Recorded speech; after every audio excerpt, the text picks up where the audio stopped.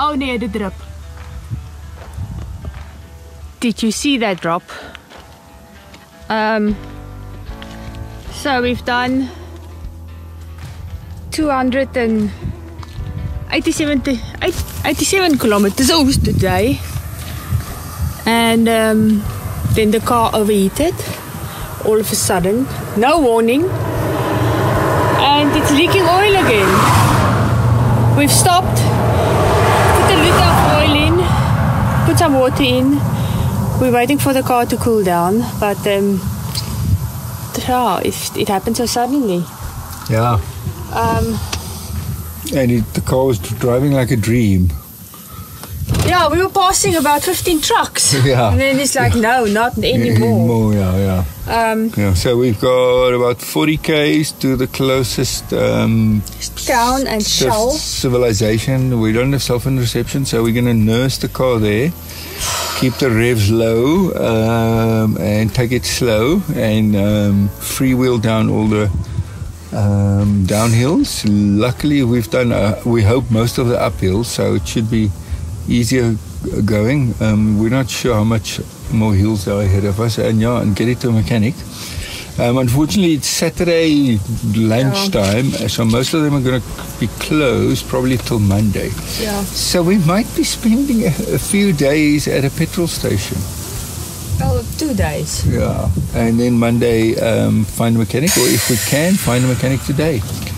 But even if we find one today, they're not that eager to work over a weekend. No, if they work on the car on Monday. The only concern is that this has happened the second time. We've done 2,000 kilometers plus minus since the last oil leak. So that's not good news. Yeah, we want a permanent fix. Last time they couldn't get the actual nice cool breeze applied by trucks. Last time they couldn't get the actual gasket, so they use a type of silicone glue to seal the engine, and there was a seal for the oil pump that they replaced. So they could not find the exact part for this car, so that might be part of the problem. And that might be the problem again if they cannot find it. The symptoms is very similar. Yeah. But last time we noticed it sooner. It happened last time the car didn't overheat. Last time the engine light, the oil light came on, and we put oil in, and then it was only the oil light. It wasn't, this time the car made a funny sound, slowed down, and it was just all alarms on. So. Yeah. Okay, so we'll wish us luck. We'll see how it goes over the next hour or so. So as you can see, Trabatini is driving without a driver. After our little oil leak, we've decided to take the car back to Brasilia. So we're currently on a tow truck. Driving very fast. We are going extremely fast. 111 kilometers an hour. It's a little bit bouncy, as you can see. But we've decided it's better to bite the bullet, get the car back to Brasilia, and get a mechanic to sort this out once and for all. It's costing us a pretty bundle. But yeah, we hope this is the best course of action, and get the car sorted so that it doesn't happen again, because it was about 2,000 kilometers and the oil reoccurred. The car got very hot. But yeah, wish us well.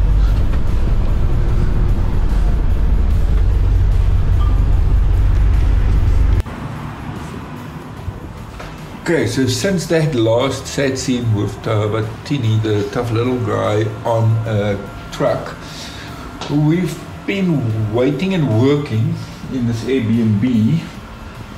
In Brasilia. Still in Brazil, yes, still in Brasilia, and waiting for parts. So it took quite a while to get parts. We've decided to do a proper engine overhaul and get a proper job done, not just like a quick fix.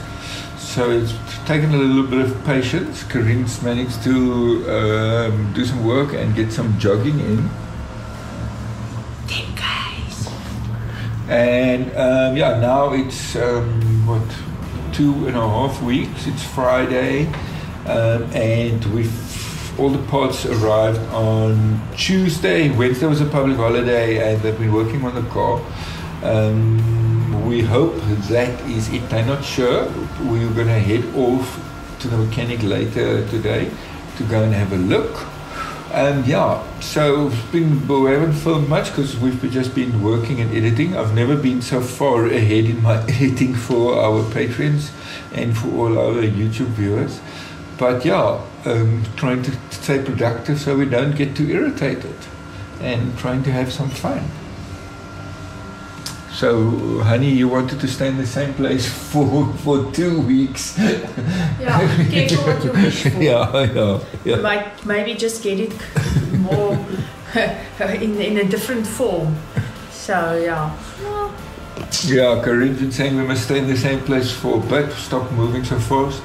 The plan was to do it at the coast and at the beach, but now we've been doing it in the suburbs in Brasilia.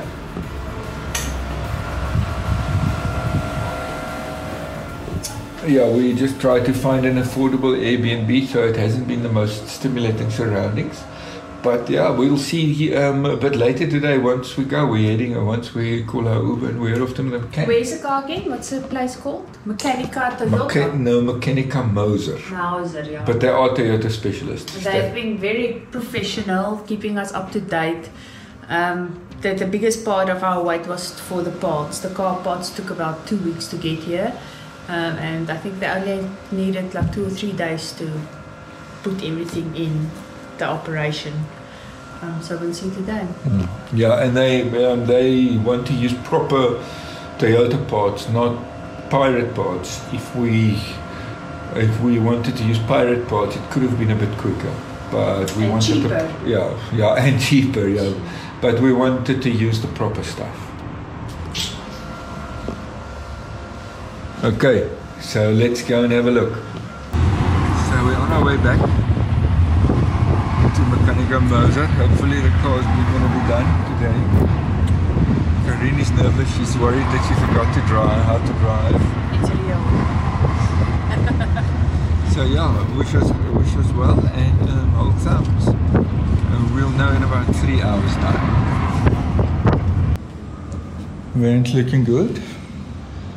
It's really looking good. Not sure if it's done.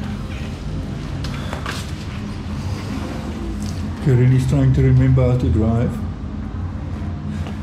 At the end, Mechanica Moser did a full engine overhaul. The top gasket was replaced, the butterfly for the air intake, the rings were checked, and the engine was pronounced as healthy and good to go. They traced the problem to a water inlet from the radiator to the engine block, which was not fastened correctly when original service was done, even before we had the engine leak. So it wasn't Tabatini's fault, it was poor mechanical work. After we got the car back, the exhaust made a very, very strange noise.